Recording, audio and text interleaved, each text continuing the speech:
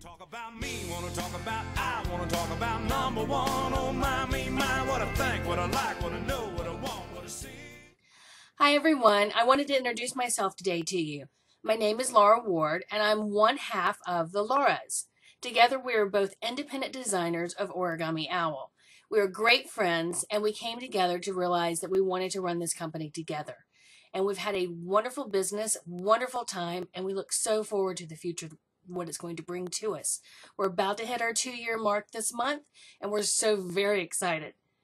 Also about me is I live in the Atlanta, Georgia area with my husband David and our 3 fur babies who may make an appearance on this video depending on what their mood is. So just if you see a tail kind of wag by here, that's what that is. And for hobbies outside of Origami Owl, I like to do genealogy. I love to research the family to see what things have happened in our family. I have found some definite skeletons in the family, but probably the best thing that I have found so far is, let's see, my great-great-great-grandmother. I found her grave in Brooklyn, New York, so that was pretty cool.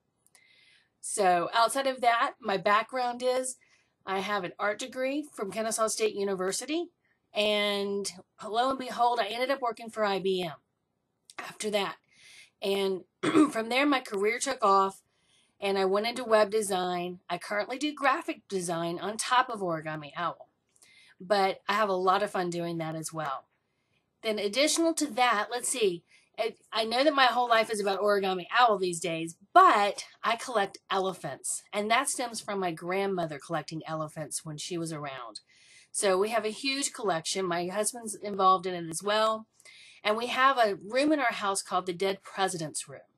And inside the Dead President's Room are hangings of buttons collections from, I think, 1896 is the earliest one we have. And they're all presidential buttons from 1896. Every single presidential year we have a button represented. So we have that in our Dead President's Room. A couple of original posters from campaigns that are hanging in there. Some doll forms that you open up, and they're little Russian dolls you open up and they kind of get smaller on the inside. Just a bunch of little fun things that are politically minded. So we call it the Dead President's Room. Outside of that, that's kind of what I do.